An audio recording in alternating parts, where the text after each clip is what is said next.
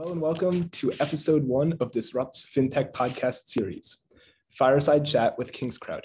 My name is Isaac Gotian, and I am joined by Shaan Arora and Vedanshi Shah, who will be co-moderating this discussion. Today, our special guest is Chris Lustrino, the founder and CEO of KingsCrowd. KingsCrowd is the first independent ratings and analytics platform for the online private markets. Chris is a Boston College Eagle for life. He's on a mission to democratize startup investing for all people at KingsCrowd, and he has a passion for fintech investing and social impact. Thank you, Chris, for joining us. Hey, thanks for having me here, Isaac. I'm really looking forward to the conversation. All right, with all that being said, Chris, can you provide an overview of what KingsCrowd does? Absolutely. So very excited to be here. I think, it's a really important podcast to have. To tell folks about something that's kind of been emerging for the last 5 to 6 years here and is really helping to reinvent finance from my perspective and wealth creation here in the United States. So about 5 years ago, new rules were created that said, let's take the venture capital asset class, which has traditionally been reserved for millionaires and major institutions, and let's make it accessible to everybody. Let's let any American with $50 be able to own the next Google, the next Uber, the next Airbnb when they're still in a garage, because that is truly the moment at which companies have the most potential to grow and create lasting wealth creation for individuals. And that's something that's never been accessible to anyone other than the major institutions and people who are already very, very rich. So when those rules came about, what we saw was this proliferation of new marketplaces that essentially you could think of as your NASDAQ or New York Stock Exchange or startup investing. And that to us was really exciting. I'm talking about marketplaces like WeFunder.com, Republic, Seed Invest, Start Engine, so on and so forth. And you should definitely go and check those out, put them in the show notes. And so when we saw that, we thought, hey, there is an opportunity here to build a Bloomberg-like tool for gathering all of the data, all of the deal flow, putting it in one place, and providing all the capabilities you need to search, diligence, and manage your new startup investment portfolio. So that's what we're all about here at KingsCrowd. That is amazing. Thank you so much for telling us about it. Could you also tell us a little bit more about yourself and how you got here? I know you kind of alluded to that a little bit. As you mentioned, I went to Boston College undergrad. And when I left, one of the things that I absolutely loved about being at Boston College is they always talk about being men and women for others. And I really wanted whatever work I did to have some meaningful impact on the world, something that would make the world a better place. And so when I started out in management consulting, I was learning a lot for my own self, but I didn't necessarily feel as though I was really changing the world by any means. And oftentimes was working for these major private equity firms, helping them do their diligence so that they could make other large institutions even richer. And when I was sitting there looking at what was being done, it hit me that nothing we were doing was rocket science. It certainly wasn't overly challenging. And I thought, boy, here's this really powerful asset class, and it's completely hands off to the everyday American. And there's no reason that it has to be. What if we pushed the needle forward and said everyone should be able to access this? Because it's truly something that can be transformational. To give you an example, if you had invested, I believe, about $50 in Uber in its first round of funding when it was worth $3 million, when it went public, you would have made over $1 million. And that just tells you the level of potential there is when you're investing in really early stage companies. And so, I think it's very rare in life that you get to be in the right place at the right time with the right thought and have all of those things line up. And when I saw this problem and started thinking about it, I thought, my goodness, I'm seeing the birth of a brand new market that didn't exist until 5 years ago. And I'm at the exact spot in time and in life that I need to be in order to build something really transformational for this space that no one is building yet. So I ended up starting a FinTech blog to start that focused on this new industry. And then at the right time, I ended up getting a phone call back in 2018 from one of the founders of Napster. And he asked me if I'd want to start a company in this space.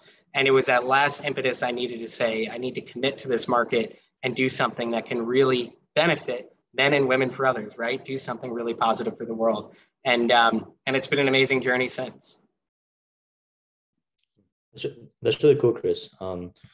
I think maybe a lot of people might be interested in the name. So do you mind going over the name and explaining about how that came about and what it means? Absolutely. So the idea here is that, before what's called the Jobs Act was created, and before these marketplaces like Republic and WeFunder were created, there was no way for the crowd, the individual, the retail investor, the non-accredited investor, whatever you want to call it, to be able to access these markets. King is a rich individual. So the idea is everyone can invest like a rich individual. And so that's really kind of where the name came from. Yeah, that's really creative. So would you be able to walk us through the different stages of growth KingsCrowd has experienced since you founded the company in 2018? Absolutely. When we started out, it was a struggle by every measure that you could think of. Imagine trying to build a company that is trying to disrupt an industry that has benefited from being opaque, that has benefited from high fees that people don't fully understand, that has benefited by living offline and not being accessible. And us coming in and saying, we want to fuel a new market, a market that pushes down fees, that makes the world more transparent, and it allows a lot more people to partake and invest in this space, thus making it a lot more competitive. I certainly was not the favorite founder on the block. They always say, oh, we'll always invest in the best founder, even if the idea is B+ or whatever. That was not the case for us. We got a lot of rejection. I mean, I have pitched KingsCrowd well over 2,000 times since we started the organization.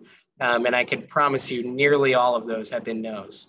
But we prevailed anyway. In our first year, we raised a little less than $200,000. It was basically two of us working on it at the time.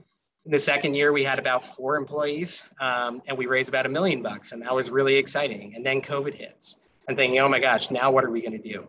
And then just fueling our growth through COVID, we ended up acquiring 4 companies along the way. We've grown to over 400,000 total subscribers, thousands and thousands of paying customers. We've now raised over $6 million to date, including over $4 million in our Series A. And we've done this all online. We've allowed nearly 4,000 individuals to invest and own well over a third of our entire business. So we're really proud of what we've done. And we've created something really unique that's never been done before for investing in private companies. That is extremely fabulous and very inspiring.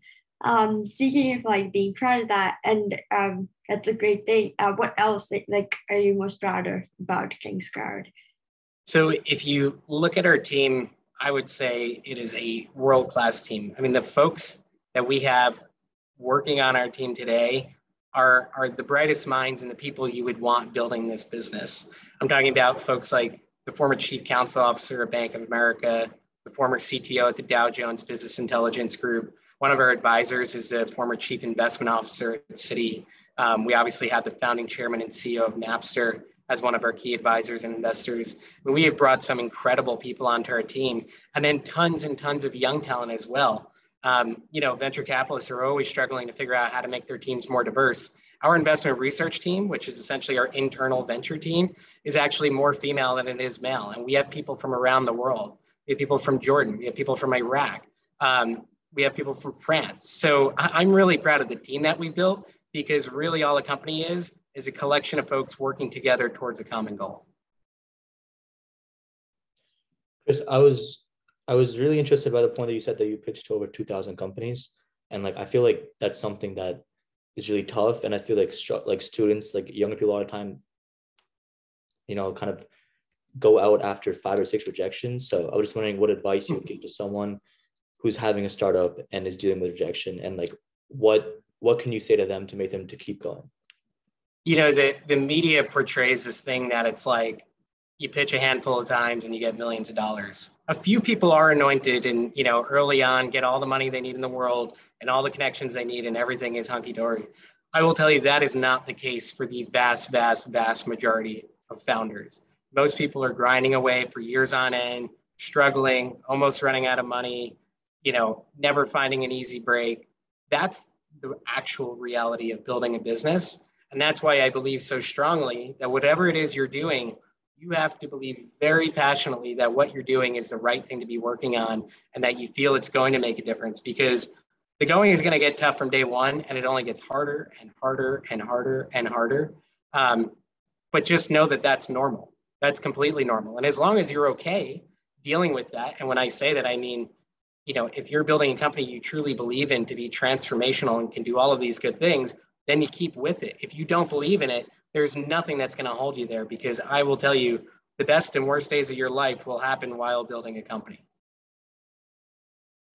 So it seems that stubbornness and dedication are kind of key aspects of what founders need to be to become successful. So what are other positive characteristics shared by most successful startup founders that's a clear indication of future success? Wow, that's a very good question. I would say at the end of the day, your job as a founder and as a CEO is very few things. It's to set a very clear vision. It's to set goals to work towards that vision. And then it's to inspire people to both invest and join your team to work towards that vision and execute on those goals. And it means hiring people who are smarter than you. It's being humble enough to recognize that you know next to nothing. Having a great idea is like 1/1000th of what matters. The rest of it is all execution. And you can execute and build a thing on your own. So being humble enough to know that you need to bring on other exceptional people around you who are more experienced and smarter than you to really build towards your goal and vision, and then giving them the room to do so. So being an empathetic, thoughtful leader who listens to those that you bring on. That's what it's all about. So I look for people who are humble, who are listeners, and who know enough to know what they don't know. That is very very insightful on what to look at. Speaking of how did you form the team and form your team, and what qualities did you look for when you were looking to expand your team, and how did you make those connections? So the most powerful asset that you have in any business is your team members. That's the whole thing. So for me, one of the best things that's come from hiring each team member is that each team member is then connected to a whole network of other individuals. And typically, if you hire wonderful people, they will generally know and recommend other wonderful people. I'll give you a perfect example. One of our first hires was from Wellesley College, and she joined our team and was incredible. And I said, my goodness, we need to hire more people just like you. Can you help me find them? And so she started recruiting at her school. And so we've already hired 2 more, and it continues to be a pipeline for us. So a big thing for me is finding referrals from the people who I already believe in and really like.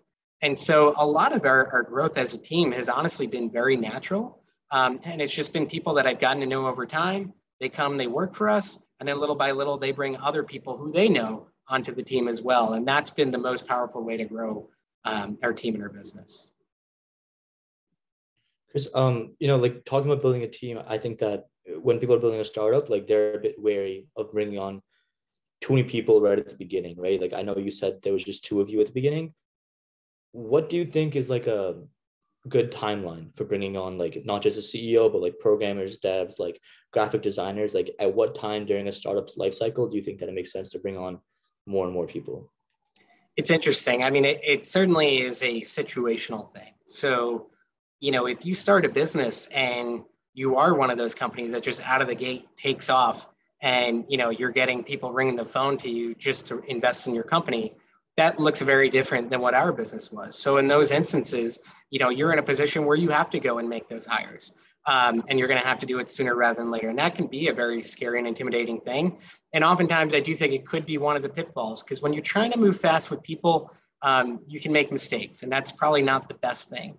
We've been fortunate where, in some ways, because we had to take our growth slower over the first kind of 3 years of the business, we had an opportunity to grow organically. And I actually think it's really, really good. At the same time, if your situation calls for you bringing people on right away, then you have to do so. But for me, being in the position we were, what it was always about was thinking about what is the greatest next necessity on our list. I knew the pieces we needed. We needed people to research all of the investments we're looking at that are going in our database. We needed technologists to build the product that we had. We needed marketers and salespeople to push the business forward. So each time I was just looking at one of those 3 buckets and saying, what's the most necessary need? And then do we know someone that really fits that profile that we're excited about? So I know that you have a passion for social impact. You were also saying before how you're really proud how KingsCrowd has this diverse team. So how does KingsCrowd make efforts to promote impact investing in minority founders? Happy you said that. So actually this past week, just to help you understand this market, there are about 40 marketplaces where you can now go and invest in startups. There's, on any given day, you could wake up and there's almost 700 companies that you and I can invest in on any given day. There's almost 50 new companies each week that are launching new raises on these platforms. And again, most of the minimums to own equity in these businesses are $100 to $250. So we aggregate all 700 companies that are actively raising capital. Then we provide ratings and analytics on them so you could do your own diligence on those businesses. One of the things that we heard from folks was that they wanted to be able to find and invest easily into female and minority businesses. We like to now kind of bucket them as well internally as underestimated founders, right? Because there's no charity being done here by investing in a female or minority founder. They're simply underestimated and overlooked way too many times. In the traditional venture world, you're looking at 2% of funding going to female founders. In this world, it's closer to 25 to 30% of funding.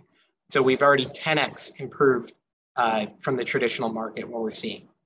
So what we did, though, was we have essentially a table where people can search and filter for the things they care about, industry, valuation, so on and so forth, so that your search process becomes really efficient. So the new thing that we added is we have a female founder, a minority founder, and a social impact button filter so that you could filter just for those businesses that fit your criteria. That is so creative. That I was also curious on. If you could share some or how your platform works, like what other market ratings and analytical metrics do you use for people to kind of get started? Absolutely. So there are over 500 data points that we collect on each company. Most of these companies are pre-seed through like Series B. So what we do is we aggregate all of the data on those companies. And in order to raise capital from the general public, you have to file certain information that has to be publicly available. I'm talking about things like income statement, balance sheet, cash flows, who owns what of the company, amount of money they're trying to raise, and then visually show you how much money actually has been raised and how many investors are partaking. That type of information has never been available on private companies. Usually you can't learn anything about a business when they're private. So we have this plethora of data that we've never had before. So we collect all of that in a structured way. And then we go out and we do our own exercises, like doing a market sizing effort, right? So we say, okay, what's the actual addressable market? We'll use third-party sources and we'll do our own research. We'll do, okay, what's their market growth rate? And we'll figure that out. We'll look at the founders. We'll look at what school they went to. If they've worked with the founders before that are on their team, look at how big their team is. Do they have the right pieces? Do they have any exits? All of that type of information, we build that up in our own database. And then what we do is we bucket all of those 500 data points into about 5 key categories. And we're talking about things like market size, terms of the deal, founder experience, so on and so forth. And what we do is we compare and contrast the businesses against one another. So for instance, if you are a seed stage company and there's another seed stage company and you're in a $1 billion market and they're in a $5 billion market, the company with the $5 billion market will get a better rating on market size than you will with a $1 billion market. So that's kind of how the algorithm works. And then every company gets a score between 1 and 5, and you can see the breakdown of why they got that rating. Chris, I was also wondering if you can talk a bit about the future of KingsCrowd and like kind of where you see it in the next 3 months and then where you see it in a year. Sure. So definitely see us, closing most, if not all of our Series A, which is $15 million round. As I mentioned, we've raised about 4 million of that already, most of that in the past few weeks. So we're making a ton of progress there. And we have a couple of major announcements that I can't say just yet that we'll be making as well in the next few months. I mean, my goal, in the next year is really to kind of 5 or 10x our business in terms of revenue, continue to grow our user base, and add new asset classes and new product lines. When I talk about new asset classes and product lines, what I mean is there is billions of dollars being transacted into real estate online today. There's hundreds of millions of dollars going into debt deals into companies. So like think of credit facilities where a company's just trying to open up a new store and grow their revenues, and it's a rev share type of deal. There is hundreds of millions of dollars going into things like collectibles. I'm talking about art, wine, baseball cards, cars, so on and so forth. And so we want to begin adding all of those other asset classes that folks can trade into onto our platform. And then we want to start to expand into new product lines. The best product line and the one I'm most excited about is our capital division. So we're sitting on all of this data, we're sitting on all of these ratings, and we're seeing how the companies perform against our metrics. And we're seeing that we're relatively good at what we do. And so we're actually creating diversified fund products so that folks can get one-click diversification into 50 or 100 companies that are highly rated by KingsCrowd, making it really easy for you to get strong exposure into the private markets. So what is an example of a hot deal that KingsCrowd has identified? I'll give you a good example. There's a company called NowRx. This is a company that has raised, I think, nearly every dollar since they started the business via seed invest. And NowRx is essentially an automated pharmacy business that grew from an idea on a piece of paper where they're like, we're going to use robotics and this fleet of cars to basically deliver your medicine to your door within hours of going to the doctor, sometimes before you even get home. And it's going to make it lower cost, better adherence to medication, so on and so forth. They started with this idea and they've grown to this business that's probably doing, I don't know, 30 or $40 million in revenue now, just a few years down the line. And they went from a company that was valuing themselves at maybe $20 million in that first round of funding, and is now north of $250 million.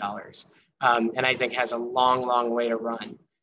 That's one business. Another business, Alto IRA.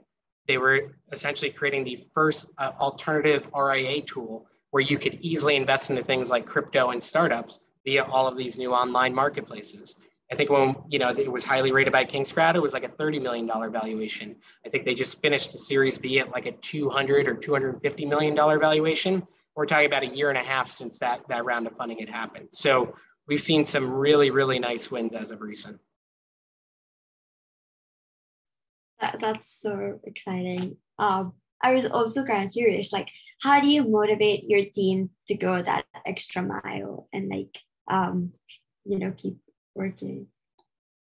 I think the most important thing you can do as a founder is to find great talent and empower them to kind of own the day. So I set the vision. I say, here's where we're headed. This is the grand vision. This is what we want to build. Here's how we change the world. That gets buy-in on that impact element, right? So I would say every person that's on our team cares about impact and changing the world in some positive way, but then recognizing their role and how we make that happen. So once you do that, then it's literally about giving them the room and autonomy to run and learn and build and falter and all of those things, but being okay with that. And so letting them know that it's okay to move fast, to break things, and that they're not going to get in trouble. We want them to learn from experience. We want them to learn from trying things and giving them that space to do so. So I'm very much a non-micromanager. I'm very much a believer in giving you that vision, setting your goals, and then letting you run free. And as long as you're learning and growing, you might stumble a few times. That's okay. All we care about is that we're moving forward, we're pushing things forward, and we're getting closer and closer to our goals. Cool. Chris, I was also wondering if you can talk a bit about the pricing model, like about the freemium model, and maybe numbers on percentage of people that go from free to starter, and generally how long that takes for someone to be converted into a starter level. There's kind of a couple of different buckets of customers that we'll have. So you have those people who come to you almost frantically looking for your product. As you can imagine, there's really no other product in our market today that does what we do. So a lot of times the way folks find us is literally Googling whatever company they're looking to invest in, NowRx on seed invest diligence. And then they find our report. And they're just so thankful to have someone else looking at the deal that they'll automatically buy us because they're active investors in this market. There's the other type of investor that's a lot less active, hears about a company maybe through a friend or something and thinks this is cool to dabble in, but isn't necessarily ready to commit to the market in general and invest in startups in a broader way. And so for those folks, it could take, anywhere from 1 to 4 or 5 months for them to really say, you know what, there's something here. I'm educated enough now. I'm excited. I think I'll actually purchase the paid product. And then we kind of have a range of price products where it starts at $10 and it goes up to $50 a month. Ironically, what we find is I think over 50% of our paid customers are going to the high paid product because our user is someone that is investing very actively in this space and is making 14 to 15,000 plus dollar bets a year. And so for them, spending that $500-600 to kind of protect themselves from making poor investment decisions is worthwhile. And then we kind of have our starter group that has less money to deploy, doesn't want to have a big chunk of their investments go towards their diligence tool. And so they'll spend a bit less money month to month, pay $10 a month. And they're maybe looking to do, 5 to 6 deals a year. And so that's kind of how it works out. So I know you have your own podcast, the KingsCrowd Startup Investing Podcast. So can you speak about why you began this series and what it's taught you about startup investing? Sure. Our whole thing, our mission at its core is to empower everyone to invest with confidence into the private markets. A big emphasis on everyone. So we don't want this to be a product that only works for the rich individual. We want to have products and tools and education that can reach the broadest audience possible. Because if we can teach people, even if they don't use all of the suite of products that we have, if they learn something from us, if they're empowered to invest into this market, we've done our job. We want to teach people as much as we can. And so that all comes to education. And so having a free podcast where people can come and listen to active investors in the market, startup founders, providers in this space, and just hear from all of these folks about what's going on in the alternative investing world, that empowers them. That allows them to say, okay, I think I actually know what's going on. This isn't so complicated. And so for me, anything that does more of that is a good thing to do.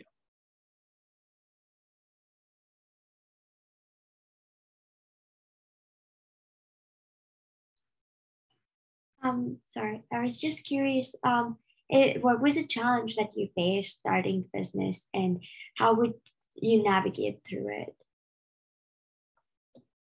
I've faced many a challenge, but I will tell you, what you're trying to do early on is convince people that you have a great vision and a big market opportunity and that you're the right person to execute against that. And what you learn very quickly as a founder is there is only so much you can do with next to no resources, right? You need people to develop. You need people to market. You need people to produce your product or your research or whatever it is. And with no money, that's really, really hard. When I was starting out, I had no resources. I had no cash. And so I ended up going back to Boston College and getting, I think, about 8 or 10 interns to help me do investment research on all of these companies because I didn't have a team yet. It was me writing the reports at night and then pitching all day. And I knew that wasn't sustainable. I knew that wasn't going to take me far. But when you have no resources, they always say, what is it? Not scarcity, but essentially, when your back's up against the wall, that's the mother of all invention, right? You're forced to try and figure out what am I going to do to stay afloat, to stay alive, to see a day where I can actually see my vision come to life. And I faced a lot of those moments, I would say for almost 2 years before we had our first real break. And it was a grind every day. I was winning $1,000 and $5,000 checks for months and months and months on end, making nothing or, a pittance pay just to keep the lights on type of thing. So I would say the first 2 years were extremely hard and filled with lots and lots of those kind of pitfalls and having to figure out how do I even get the work done? It's really inspiring to hear that, honestly, especially from, I think, people in the Northeast community who were like very, very into startups, and a lot of them just like struggle, like similar to you. But like, honestly, the story that you have is pretty crazy, and it's crazy to see that you still like made it out with funding and all that stuff. So like, I'm sure during this time you were pitching and you kept thinking about like, oh, like how can I change this? How can I tweak this? Right. So like, when it comes to perfecting your pitch, what do you think is the best advice there? Honestly, the biggest thing is to just get out there and do it. And I would talk to anybody. I didn't care. I didn't know how much money they had, if they actually invested. I would reach out to anyone and everyone on LinkedIn. I would go to any event and meet people and just talk to them about what I was working on. And really all I'm saying here is just practice, but don't practice in a room to yourself. You could do that, before the first time you go out and pitch. Just practice by going and talking to people. You're never going to burn a bridge by having a bad pitch and it's all over forever. No, if you continue to progress that business and you reach back out to them and tell them about the progress you're making, All of those things in time can work itself out. But by getting out there and practicing with people, what happens is you get feedback and they tell you what they don't believe in. They tell you what holes they think there are and all of this stuff. People are very candid and real about it. And every time you just learn and learn and learn, you go, okay, how do I answer for that the next time that comes around? I remember when I was starting out, the way that I pitched the market was regulation crowdfunding, which is the world that we were starting in, is doing less than $50 million in capital raised per year. And they're like, this is the dumbest, smallest market ever. And you're a portion of that market. It's tiny. And I realized, like, what a terrible way to pitch the business. It then hit me that there are $13 trillion in assets trading in the private markets. And over the next decade, nearly all of them will move online. We're going to own the data for that entire world. That's a much more interesting story. But it took actually seeing how people responded to, hey, we're in a little market today, and recognizing that I needed to talk about the big market that it was going to be. So just get out there and pitch as much as you can. Okay, thank you. Yeah, that's very helpful. I feel like, like a lot of people do just try to perfect the pitch and they just do it to themselves and they're too scared to go out there. So I think that's really good advice. So this will be our last question. And I think it's a very important one for a lot of the college students who are listening to our podcast. What advice do you have for college students who are looking to enter FinTech? The greatest thing that you have on your side when you're in school is time. And I know you're busy with school, but the reality is when you get out of school, kind of the safety net goes away. You got to pay for housing. You have to pay for food. Like suddenly it's the real world and you're going to have to take care of yourself. AKA you're going to have to find money so that you can support yourself and live and, push the business forward. In school, you have nothing but time. You have 4 or 5 years if you're at Northeastern to just tinker with ideas, try things out. And most people don't realize, again, that a lot of companies can go 6 months, 12 months before they raise any sort of meaningful dollar. And even that might not be a lot of money. So if you have years on your side to work on your pitch, to work on an idea, get those initial pieces in place, it doesn't have to be perfect. But at least you start to figure out exactly what your market is, what you're going to go after. You get to test it. You can work with other students who also don't need to be paid. You have no idea how valuable that is because your time suddenly becomes monetized when you're in the real world. But in school right now, it's still free. And that is like the most powerful thing you have on your side early on is time. And then my only other thing I'd say to you is don't overcomplicate it. Don't overthink things. Keep it simple. Find a problem, think about what a solution would be to that problem, and run with that. Don't try and make it anything more than that. So that's all the time we have for today. Thank you so much, Chris, for taking the time to join us for our first episode of Disrupt's FinTech podcast series. We're really grateful for all the wonderful insights you have given us about startups and FinTech, and we wish you and KingsCrowd the best. We're really excited to see what the company becomes in the future. Thanks so much, Isaac. Thank you, Chris. Appreciate your time. Yeah, thank you so much. You got it.